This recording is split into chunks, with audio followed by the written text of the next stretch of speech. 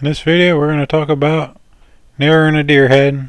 If we take a look at this photo here, you can see how the outside of the antler burr and the outside of the eye, they're lined up pretty much even here.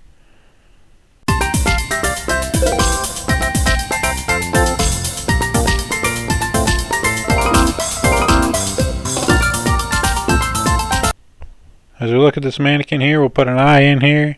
You can just see how far out of the eyelid sticks compared to the antler burr. So we're going to end up having to narrow this head out to make it fit.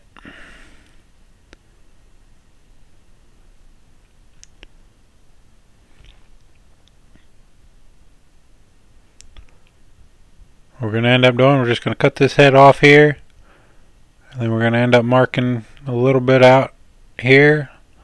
We'll mark it up kind of a pie shape from the tip of the nose back.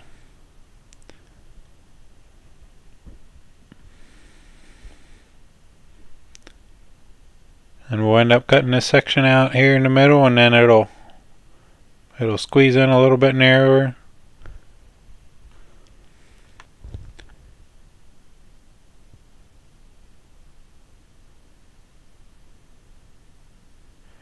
When we're cutting it here, we want to try to keep it pretty center.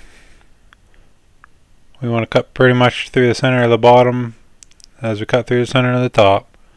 I mean, we could take it through a bandsaw or something like that, and you'd probably be a little more of a straight line, but I'm using the Sawzall here for this. Now we have that wedge out, and you can see just how much it's come in from taking that wedge out. We're going to use Gorilla Glue to bond this thing back together. I mean, I use Gorilla Glue a lot for these type of repairs. Yeah, this is just a pretty simple repair, but it's definitely a necessary alteration on some deer.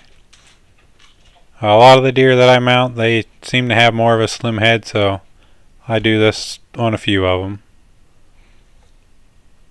This particular deer was a young kid's first buck, and it's just a little 4-point, but he was pretty tickled with him.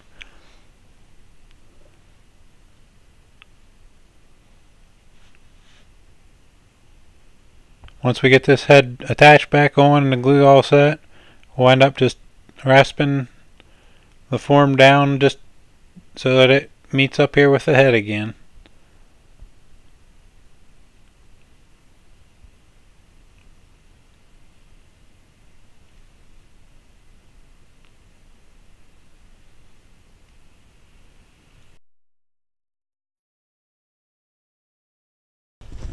And you can see just how much closer that doing that brought it. Now I'll probably still drill these eyes out just a little bit, and then rasp some of the form around the eyes just to make it fit the way I want it to. Here's the completed deer, and you can just see how the outside of that antler burr and the outside of that eye is pretty well lined up here.